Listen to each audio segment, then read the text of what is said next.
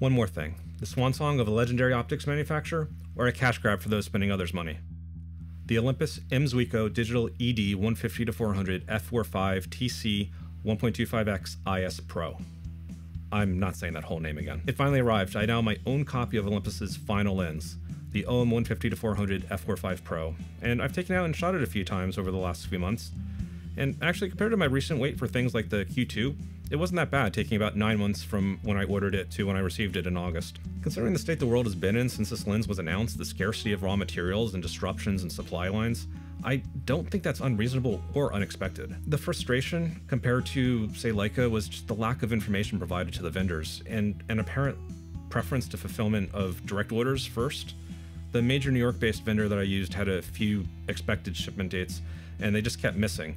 And eventually their only solid date that Olympus would give them, or OM at that time, was way down in December at the end of the year, which seemed more like it was set by OMD to tie it to a fiscal year rather than any practical expectations.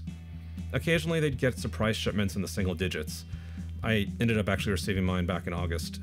And some people have read into the shipment issues as indications that OM Digital Solutions was already in trouble, but I don't think that's the case. I think it was principally just the environment that we were in. But anyway, it's here now, and it's in my hands, and it is excellent. It's everything I'd expect from a $7,500 lens. Everything is just smooth and accessible. Now, I know $7,500 isn't your normal lens, and I've seen some claims that it's overpriced in a cash grab as Olympus was walking out the door. After all, that's roughly the same price as the Canon R5 with an RF 150-500 and a teleconverter. Or you could save another grand and get the R6, which looks even closer on the spec sheet to the EM1X.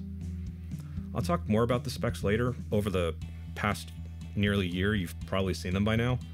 What you're probably more interested in is knowing how does it handle, and it handles quite well. But more importantly, will it turn somebody who's not a pro into a passable wildlife photographer?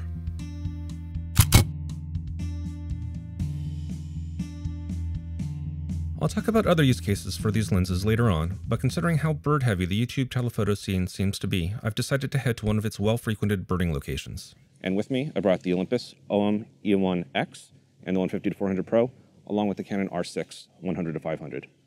So let's see which of these is more intuitive and easier to use. It's worth repeating that I'm not a pro.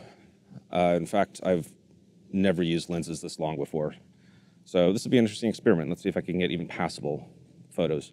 In the past, I've used 300-500 millimeter range to shoot sports, but really for the last few years, I've really just done 24 millimeter to 35 millimeter range. So this is going to be interesting. And I've only got a couple hours before I have to go pick up the kids. So let's see what I can get. Looking out at the marsh, things looked promising, with a group of egrets about 100 yards out, a lone heron a bit further, and some hawks perched in between. I snapped a few shots, each with the OM 150-400 and then the RF 100-500. I got a few environmental shots with the RF 100-500.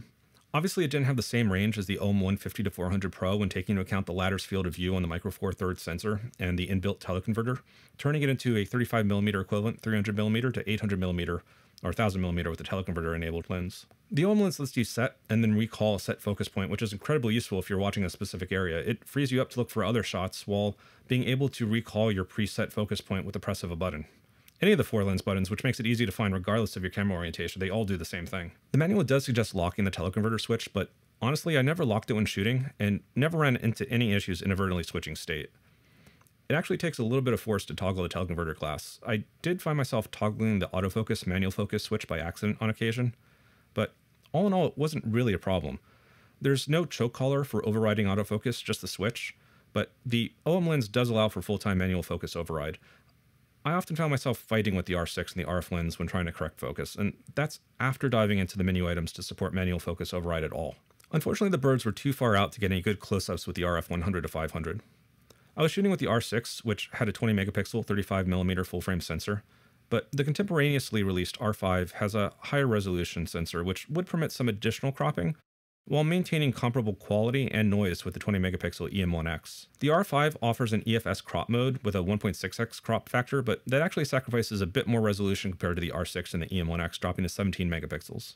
If you shoot in full frame and crop in post, you can zoom into the equivalent of a 1.5x magnification before you drop below 20 megapixels. Effectively, for sake of our comparison, that makes the 100-500 lens closer to a 750mm lens on the R5. I was actually shooting with a 1.4x teleconverter, so the lens became a 420mm to 700mm. The lens won't zoom out below the nominal 300mm mark with a teleconverter attached, or 420 to 1050 on the R5 cropping to 20 megapixels. And this would actually push you just past the equivalent range of the OM 150 to 400 with its inbuilt 1.25x teleconverter and the 2x cropping factor of the micro four thirds sensor.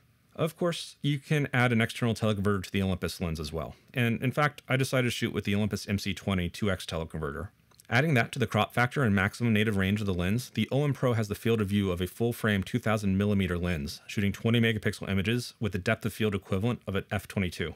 The 100 to 500 maxes out with teleconverter and cropping to 20 megapixels at 1000mm f14 on the R6 or 1500 f21 on the R5. Into the smaller relative aperture is only part of the drawback to the teleconverters, as resolution and sharpness are also noticeably affected. Many shots showed some noticeable softness with the 2x on the Olympus lens, which is attributable to the teleconverter, and sometimes to environmental effects. Despite shooting with what was effectively a 2000mm lens and 35mm equivalents, many of the birds were too far back for any good close-ups. The few that were closer were standing around being quite boring, so I packed up, deciding to look for another spot, but in the end gave up on the birds and just hung out with the bees. Both lenses are incredibly close focusing for their focal length, with the RF 100 to 500 focusing at just under a meter away, about 4 feet, with the OM 150 to 400 focusing at about 1.3 meters.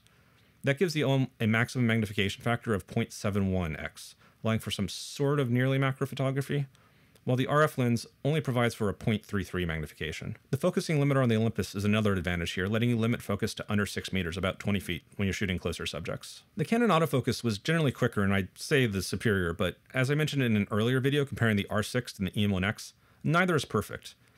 The R6, even with updated firmware, tends to have issues focusing on foreground objects rather than subjects that are behind the foreground, even when centered on the frame with the face tracking enabled. In an open field or on a court, these issues won't have the same impact as shooting through trees or high brush. Coupled with the more advanced model-based tracking, the R3, there are many situations where the Canon combination will likely be superior, and OM imaging has some catching up to do if and when they release an updated model. And please, don't get me wrong, the RF 100 to 500 is an excellent lens. I was amazed how sharp it was when I was using it to test camera noise in the RX vs EM1X video. And it's an excellent lens when you're staying within its stock range. But add a teleconverter and it gets dark and frustratingly reduces its focal range.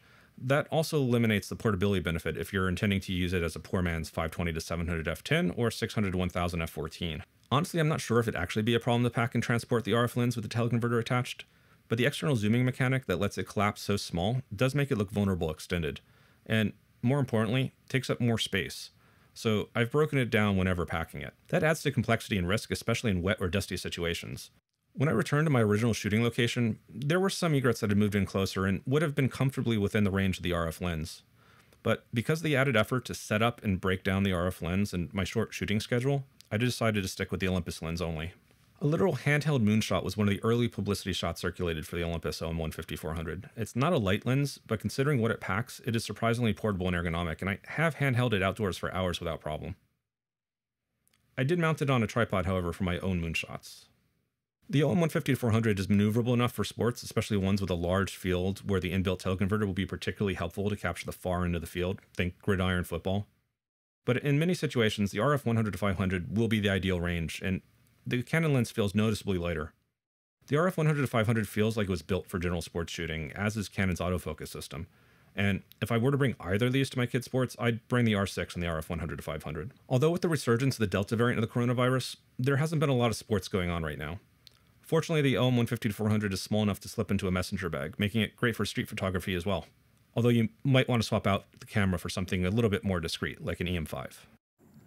Back in November when I published my first video about buying into Micro Four Thirds for 2021, one of the first comments I got was Micro Four Thirds is dead and videos about Micro Four Thirds are dead. And yet that continues to be my most popular video. It demonstrates though that some people, regardless of the benefits or merits, will continue to turn their nose up at the system. And yeah, not a lot of people are going to buy a $7,500 lens, but then a lot of people aren't going to buy a $12,000 or $13,000 Canon lens either. Canon has some more economical options, the fixed aperture f11 600mm or 800mm lens, but they're just not in the same league as the Olympus lens. And for that matter, neither is the 100 to 500.